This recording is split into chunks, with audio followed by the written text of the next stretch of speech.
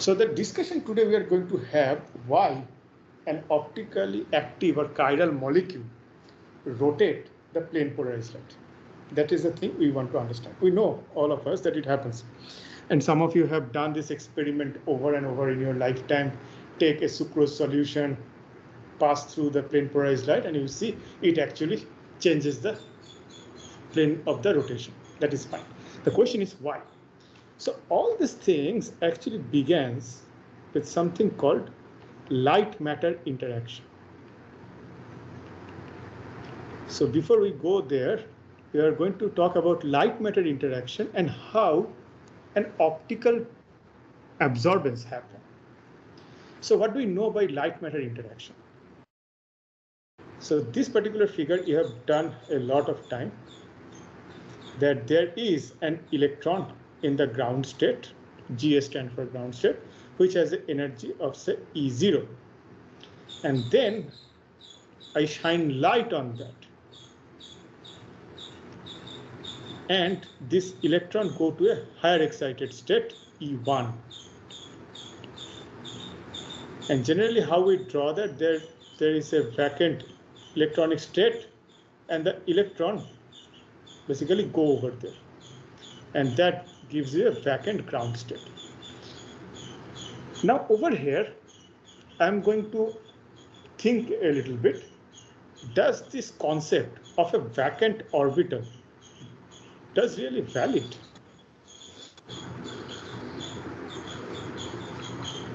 So what do I mean by vacant orbital? So if I ask any one of you that what is the definition of an orbital? So what do you say? So let me ask this question. So Harjeet, what do you say that what is a definition of orbital according to you? Orbital basically is electron, we can say. Okay, a little bit more if you want to discuss. Electron and orbital are not the same thing, right? Orbital is a space basically. Electron occupies. Yes, that is very good. Rishabh, you want to add anything? Rishabh Dubey? Yes, sir. Please go. So where the probability of finding an electron is maximum. Okay, so both of you are giving the right answer. So electron is there. It is moving in a finite space. And we find out what is the probability of finding that electron. And wherever I'm going to find it out, that I will say it is my orbital.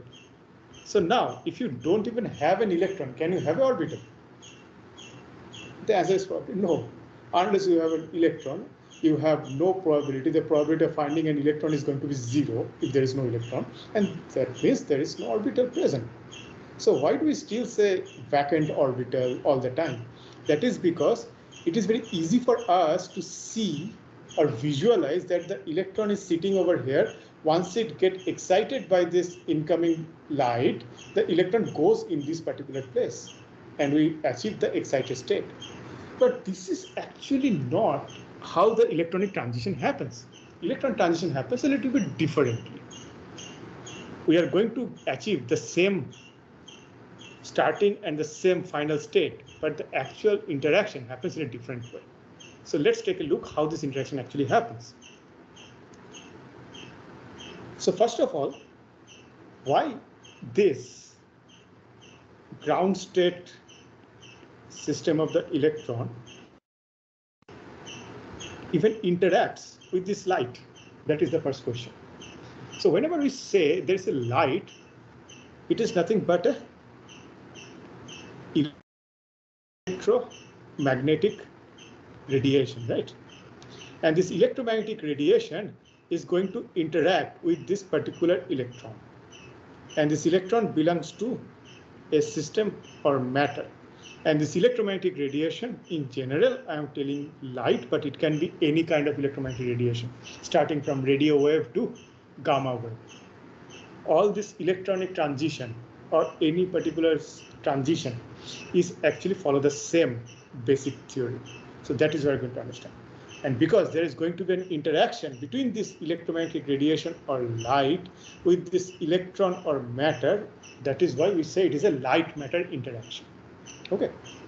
Now the question is, why this electromagnetic radiation interacts with the electron?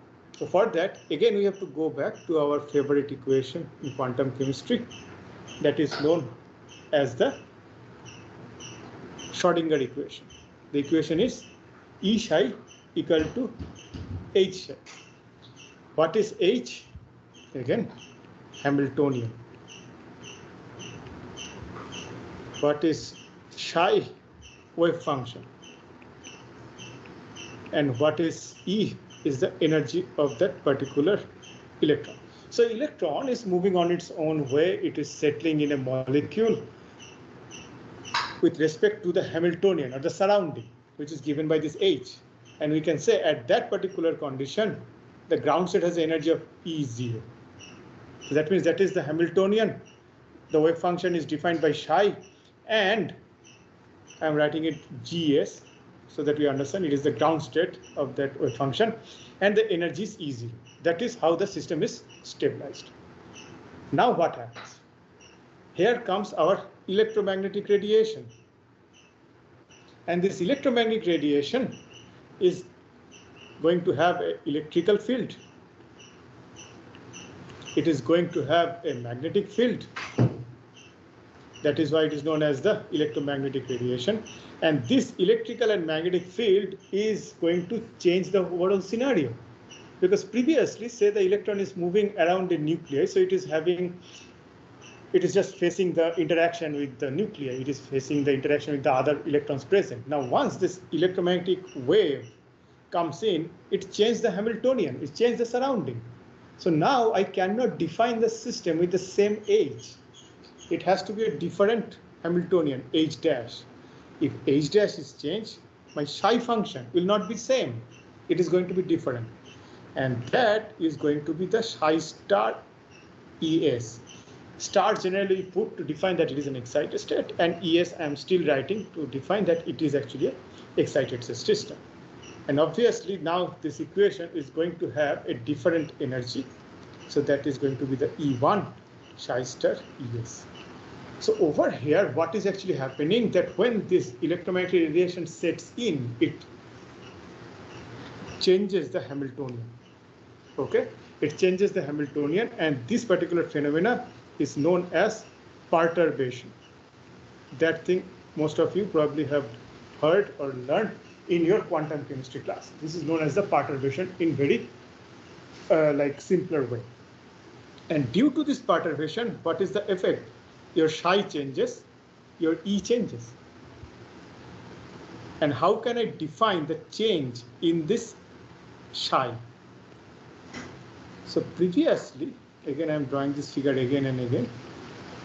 E0 is your ground state.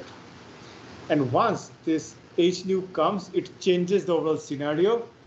Now your system is such that it is actually stabilizing in a totally different system in such a way that what it is happening, that it is actually giving a totally different energy state.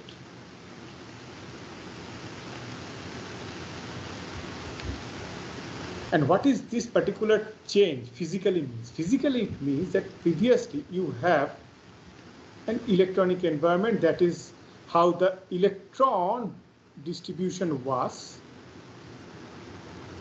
That means that is how the probability was to finding that orbital. So that is psi GS.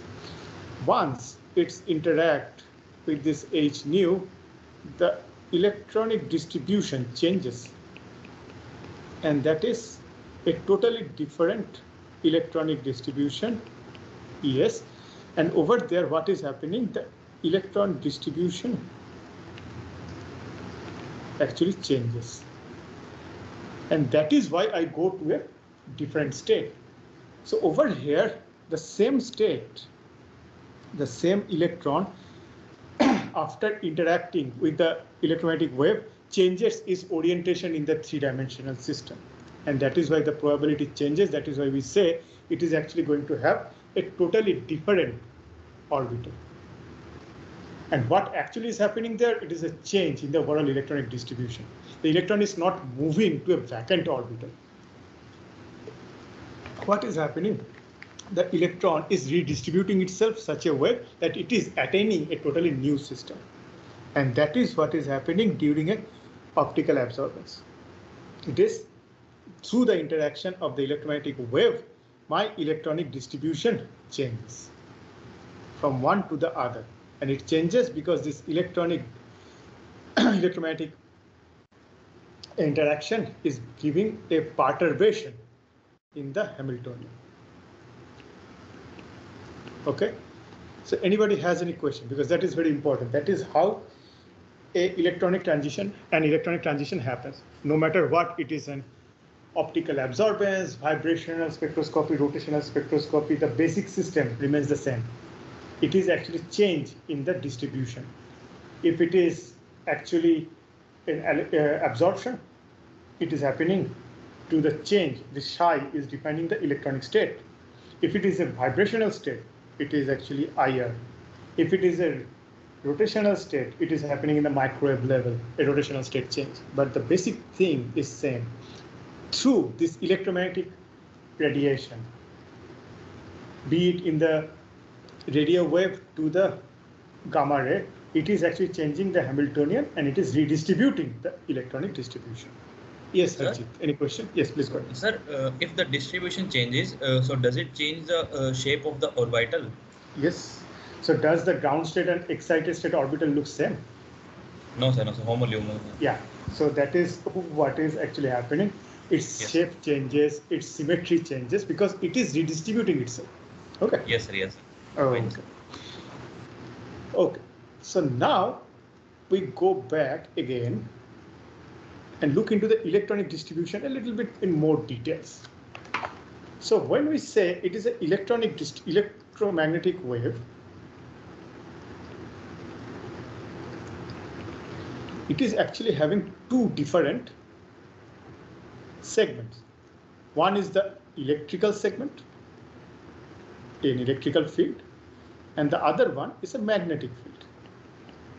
And from the childhood, we know this electrical field and magnetic field are perpendicular to each other. Now say I am talking about optical absorbance. So can anyone guess which of this field, electrical or magnetic, which actually triggers the change in the electronic distribution? It is the electrical field or magnetic field, or both of them are actually plays the role? Anyone? Which of them triggers the optical absorbance or change in the electronic distribution? Electrical field or magnetic field? Anyone? It is the magnetic field, I guess. Okay, Prabha, good, magnetic field. So actually, it is the opposite. It is the electrical field actually triggers them. Why? Because although we learned this, it is true. There is an electrical field and there is a magnetic field perpendicular to that. How? So let me draw that together. That will be giving a better idea. And there is a magnetic field there. But it never says that electrical and magnetic field, they have the same amplitude or same intensity. They are perpendicular to each other. The angle between them is 90 degrees. That is true. And I draw that in a kind of three-dimensional orientation. However, the electrical field and magnetic field intensity or amplitude is not same. The electrical field amplitude is way too strong. Okay. And magnetic field amplitude is weaker. And now you can think about that I have an electron moving in. When an electron moves, what are the different fields it creates? It creates an electron field. It creates a magnetic field perpendicular to that electric field. So it has both electronic and magnetic field. And my electromagnetic radiation also have both this field. But which of the interaction is going to affect more? It is the electrical field versus electrical field because the amplitude is much stronger. So for an example, if I want to draw the electrical field, if the electrical field is that strong, sorry.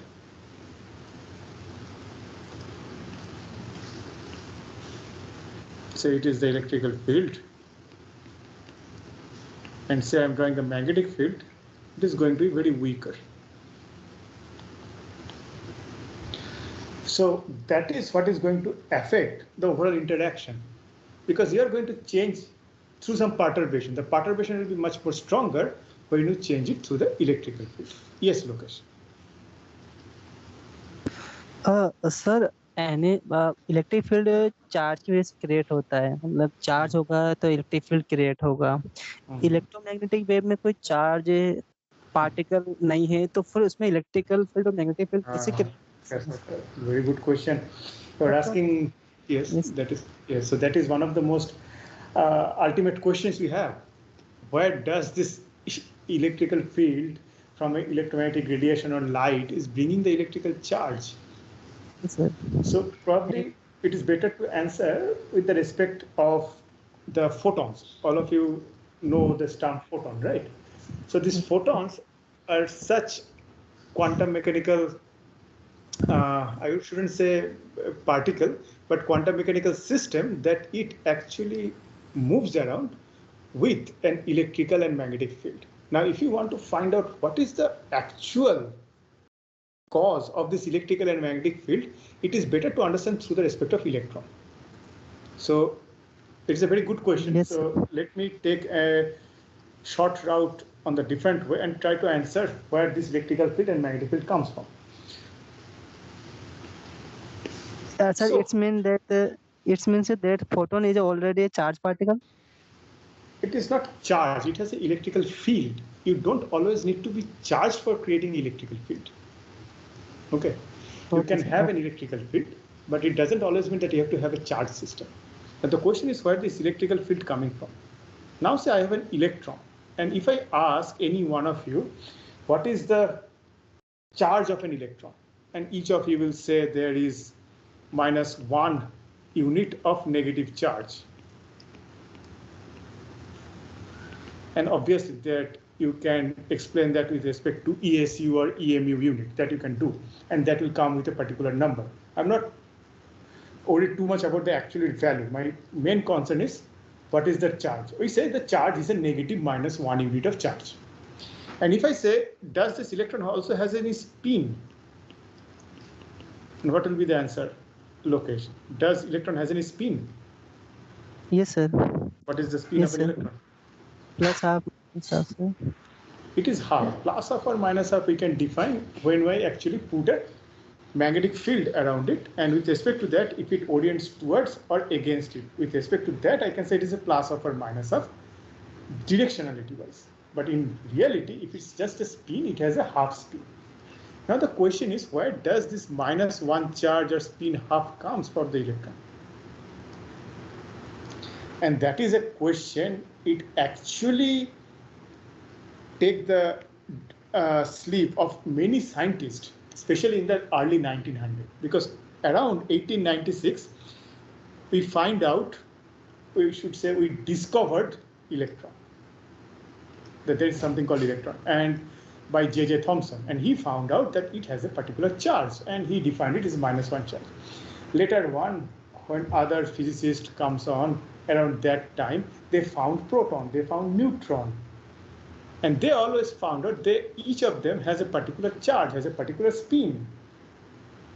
Now the question is, what is the origin of this electronic spin, electronic charge, or the neutron or the proton? What is actually coming from? So where all of these are actually coming from? So then people actually have different theories for that. This is happening for that reason or those reasons. And later on, people figure it out that whenever we actually studied still class 12 or even early bachelors, that we said that electron, proton, neutron, that is the latest or the smallest thing you can find in an atom. So those are the subatomic particles. You cannot break down them further. But later on, people find out, no, it is not probably true. You can break them further down.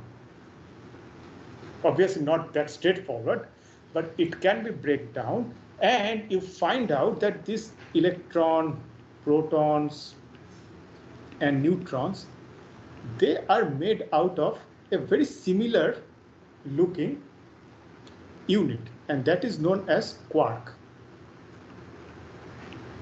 And there are 6 different quarks present, or I should say we have found so far.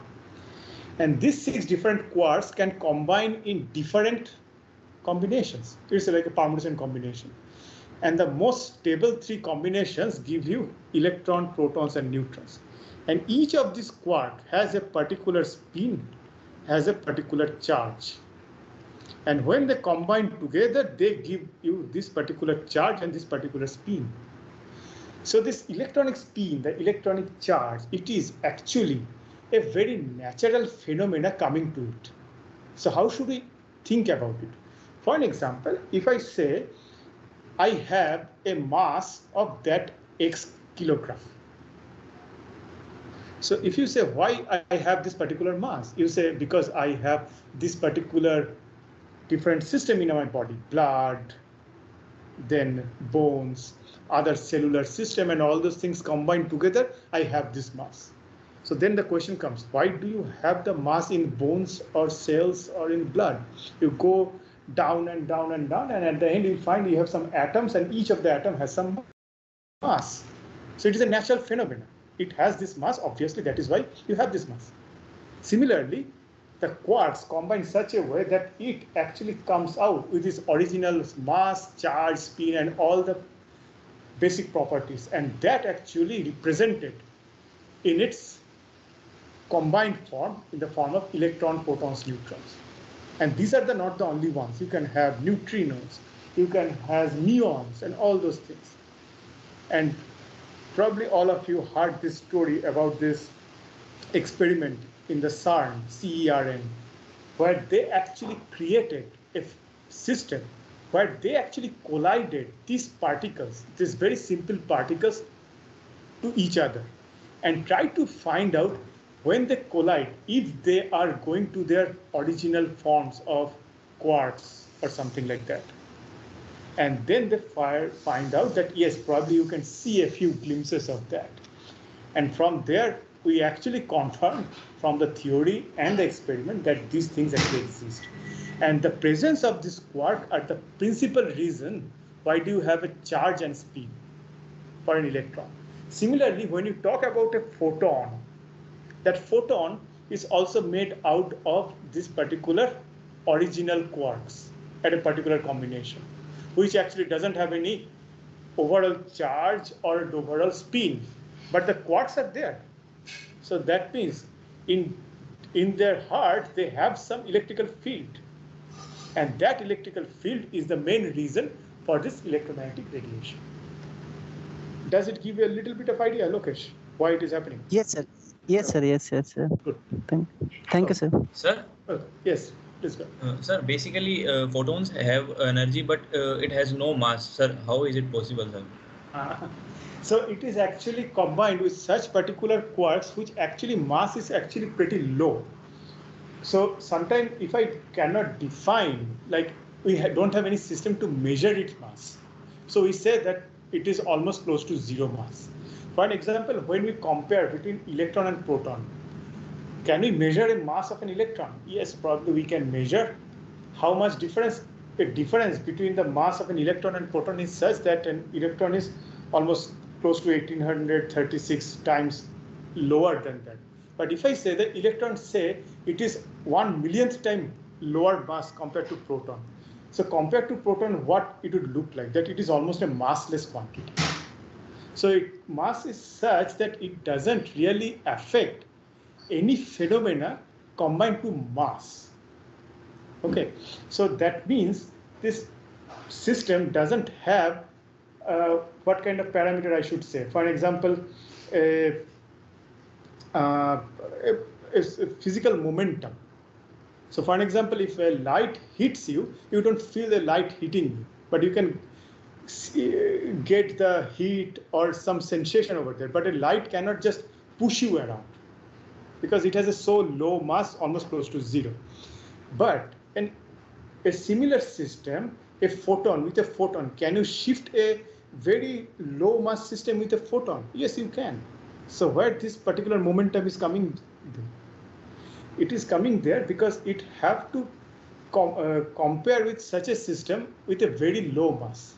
Okay, So although we say very in an overview that it is a massless system, but does it mean its mass is actually 0 unit, or it is so much of a low mass that I cannot actually measure with our current scale? So that is the question. Okay, so I don't want to go into further in the discussion of this particle physics. So for Yes, that, sir, fine, sir. yeah. So for that, you have to take a class of particle physics or look into some, I would say, some books or some literatures on particle physics. Those are very interesting actually, and put as a question like where everything actually starts from, and it is coming from Big Bang and all those things. You can go and look into that, but it is a little bit out of the scope of this class. So I am actually going back to our original discussion. Okay.